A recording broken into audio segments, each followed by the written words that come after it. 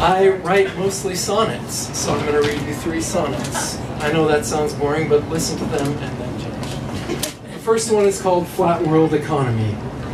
Bill Gates believes rich people should devote themselves to ending hunger and disease. Is maybe because he sees a revolt coming and thinks it's for the best if he's regarded as a sympathetic man. Anyway, he seems at least as jet-set as before he noticed drought in Sudan, which sends a message the dumbest should get. Yet there are Koch brothers, too miserly to pay a proper poet to cover their shameful hoard. They scowl, naked and free, and they probably own the governor. But if we don't know what they contribute, Bill Gates suggests they're the first ones to shoot.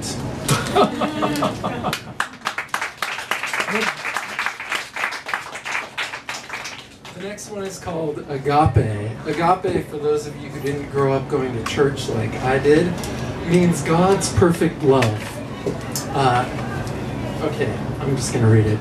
No, the world is cruel proof we are loved by an imperfect but well-intended someone who sees our small spark suspended over empty dark, breathed into time of repurposed ash and clay, soon reverting to form.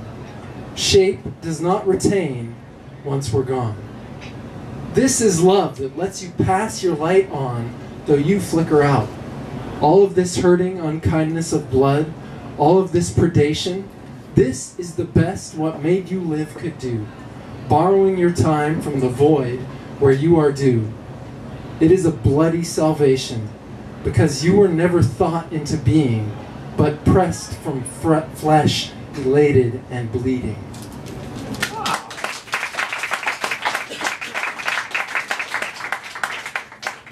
And last is called Caffeine and the Queen of Man. This is a joke between me and 2 baristas who agreed to make a band. I don't know if that will ever happen, but in the meantime I wrote this sonnet. I can't, no I can't help myself. Can't keep my hands to myself. Can't keep my mind in my pants, way we dance with ourselves. You're smoking bad for my health. Breathe you in, be your sin. Down in your hell, yes of yourself. Pleasured yells of your yes. In the meaningless night, delight ourselves. Know we're right, slip you out of your dress. I confess bold appetites and you bless by your wet willingness as I'm spent out that I might be my guest. Our fingers press, excited prayer of flesh that knows no doubt somewhere we end and begin. All about us ripples alive by small death, seeds sprout.